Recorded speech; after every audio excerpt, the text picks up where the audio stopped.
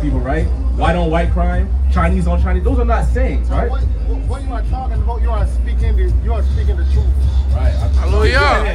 Hallelujah. Hallelujah, man. Hallelujah. Right, that's what's up, right? Yeah. Gotta move in the spirit. Gotta move in the spirit. Gotta move in the spirit. Gotta move in the spirit. Gotta move in the spirit. Gotta move. And stuff and everything. Right. So, it's that's real. Yeah. The Bible talks about that because it's a generational thing as to why these things happen, right? But there's a specific reasoning as to why these things happen to us. Because we don't see the Chinese person, you know what I'm saying, going through the same things that we go through. Right. We don't see the Arabs or the East Indians going through. Why? It's just us, right? That's right. So I'm out here. I'm trying to show you why these things happen to us as a people, right? Yeah. So get Deuteronomy 28. 28. Are you familiar with the Israelites? By any chance? Okay. So what we're out here doing is we're out here teaching the so-called blacks, Hispanics, Native Americans that our true nationality is we're the children of Israel. So let me show you the sign real quick, right? There's 12 tribes of Israel. Where do you see yourself on this side?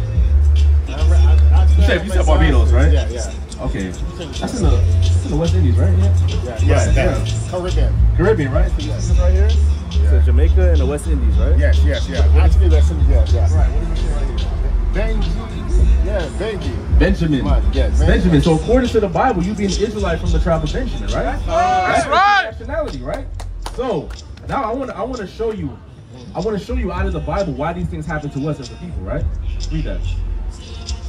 Deuteronomy chapter 28, verse 50. Bring it out. But it shall come to pass. So are you familiar with Moses by any chance? Yeah. Moses? What you know about Moses?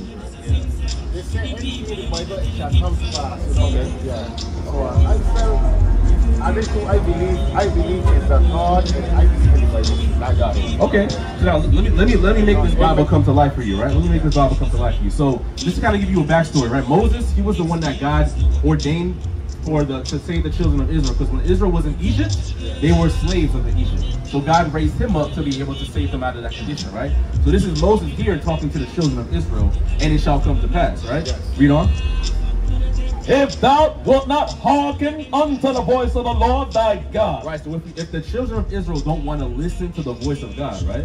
Read on. To observe, to do all his commandments, right? And his statutes, right, which I command thee this day. Right, so we're saying if the children of Israel don't listen to God, do all these commandments that he tells them to do, right? What's going to happen? Read on. That all these curses. All these what? All these curses. Right, it says all these curses, right? Read on. Shall come upon thee and overtake thee. Right, so if the children of Israel don't listen to God, it says all these curses are going to come upon them and overtake them. Now, are curses a good thing or are they a bad thing? Curse is the bad thing. Bad thing. Okay, right. Curses are a bad thing, right? Yeah. Right. Okay. So let's see some of these bad things that he's gonna go into, and let's see if we can relate to that as a people, right? You can read the next verse. Cursed shalt thou be in the city. Curse what? Cursed shalt thou be in the city. So the first curse that it lists is that the children of Israel are going to be cursed in the city, right? So if you look around all across the globe, right? What race of people live in the ghettos, live in the slums, live in the trap? You can't be thinking that hard on it, man. It's us, right? It's us. The so-called blacks, the Hispanics, Native Americans, we're the ones that live in these low-income neighborhoods, right? What if you say that that's a cursed state of living, right? Because we don't see majority of the Caucasian man living in a trap, having to get it out the mud, right? That's our people, right?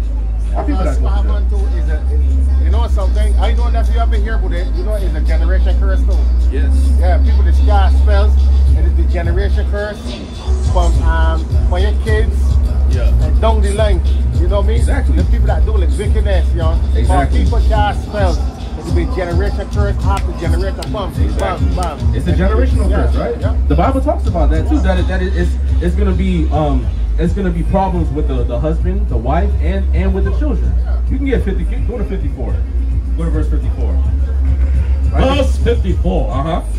So that the man that is tender among you, right, very delicate, is shall be evil towards his brother. Right, so it says, a man that's supposed to be tender and delicate among you, right? Even that man, that's the nicest person, he's gonna have an evil eye towards his brother, right?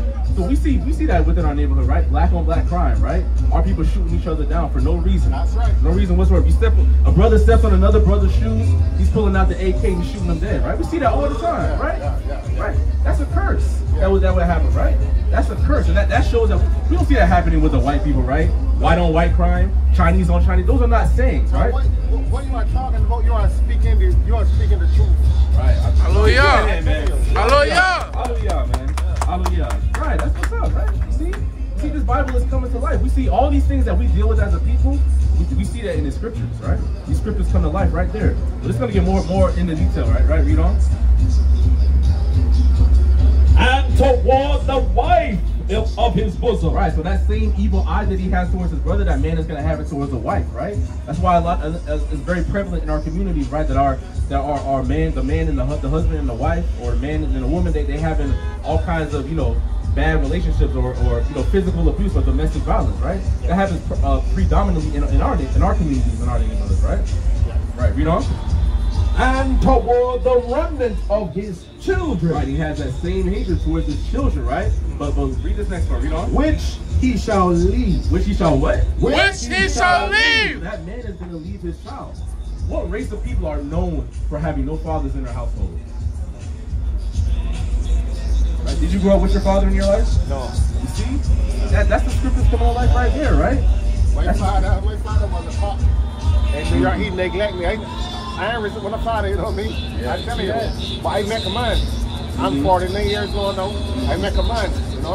I don't need a father anymore. He's actually, he's a deceased. Oh, okay. I got you. Sorry to hear that. But yeah, you see that's the scriptures coming to life right there. You can relate to that. Because that happens predominantly in our neighborhood, right? Yeah. I was very fortunate. I grew up with a father in my life. But a lot of our people, they don't grow up with their fathers in their life, right? You're an example of one of those people, right? And that's a curse. Yeah. That's a curse because our people didn't want to follow God's commandments. That's why we got to go through these things as a people. That's why all these bad things happen to us, right? Now go to 68. This is the cherry on top, right? Are you there? Verse 68. And the Lord shall bring thee into Egypt again with ships. With what? With ships. Right, so it says God is going to bring us into Egypt again, but when it's talking about Egypt in this context, it's not talking about the land Egypt. It's talking about that condition, right? You know what I want, Exodus. It's talking about that condition because when Israel was in Egypt, remember, they were slaves. Yeah. So the only thing that they're going to remember about Egypt is what they were doing in there, which was slaving, having to face hard bondage, hard labor. That's what they remember Egypt as. So when it's talking about Egypt, it's not talking about we're going to go back to that land on ships. We're going to go back to that same condition, but this time it's going to be by ships. Right? Now read this real quick. Exodus chapter 20 verse 2. Bring it out. I am the Lord thy God, which have brought thee out of the land of Egypt. Out of the land of Egypt, read on. Out of the house of bondage. Out of the what? Out of the house of bondage. Out of the house of bondage. Bondage means slavery. So Egypt is synonymous for bondage. It's synonymous for slavery, right? I'll go back to Deuteronomy. So now that we got that understanding of what Egypt is talking about, now let's read this verse in context, right? Read on. And the Lord shall bring thee into Egypt again. Right, into slavery again. Read on. With ships. With what? With ships. So it says with ships. So we're going to go into slavery again, but this time it's going to be by ships. What race of people came here? America, Barbados, Jamaica, Trinidad on ships? It's Barbados, Jamaica. Yeah. Because in slavery thing, they actually capture all the black people and make them, handcuff them, make them work hard, you know what I mean? Slavery, beat them, you know what I mean? Yeah. Actually rape them people. Right. Yeah, all this everything. Exactly. That's out of the Bible right here, right? It said that we're going to go into slavery again, but it's going to be by ships. That's out of the Bible. Yeah. This prophesied thousands and thousands of years ago before it happened, right? Yeah. So read on. By the way whereof I spake unto thee, thou shalt see it no more again. Right, so we're not going to see our homeland again. Our homeland is Jerusalem, it's Israel, right? Read on. And there. And where? And there And there, that place that we got sold, that we got shipped to, right? Read on. Ye shall be sold. Ye shall be what? Ye shall be sold. Ye shall be sold. Sold to Master Johnson. Sold to Master Jeffrey, right? That happened. We were sold, right? When we got off the slave ships, right? Read on. Unto your enemy. Unto who? Unto your enemies. So who were we sold to when we got off the ship? Off the ship? What race of people were we sold to? What race of people were we sold to when we got off the slave ships?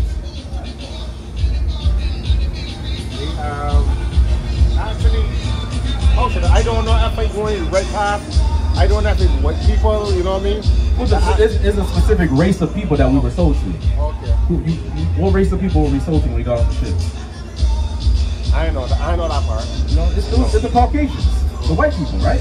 Right. The so-called white people. Okay. We were sold to them. Yeah. We're sold to them. But read that part again. And there ye shall be sold unto your enemy. Unto who? Unto your enemies. So it says we're gonna be sold. Give him a hand, man. He's getting it. Hello, yeah. Brother's getting it, right? Right. We were sold to our enemies. Our enemies is everybody that's not our people, right? Because all these other races and all these other nations have played a part in the destruction of our people. Right. Exactly. Right. Give me you can come back to that. Give me Sirach 12 and 10. Give me Sirach 12 and 10. Because that's powerful, right? We can't trust them with anything, right? We know their history. The history of them bringing us here on slave ships, right? The history of them, you know, hanging our people for doing nothing. Shooting our people down in the streets. We know that history, right? So we can't trust them with anything. Right, read that real quick. Sirach chapter 12 verse 10. Read it out. Never trust thine enemy. Read that again. Never trust thine enemy. Scripture says never trust your enemy. Never trust these other nations. Never trust the Chinese man. Never trust the white man. Never trust the Arab. Never trust these other people, right? Because their benefit or their purpose is not to benefit us or to help us in any way.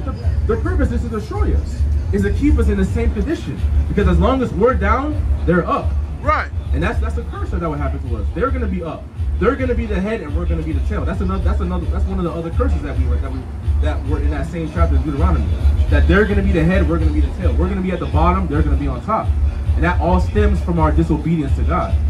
Right? Now go back to finish out on Deuteronomy. And ye shall be sold unto your enemies.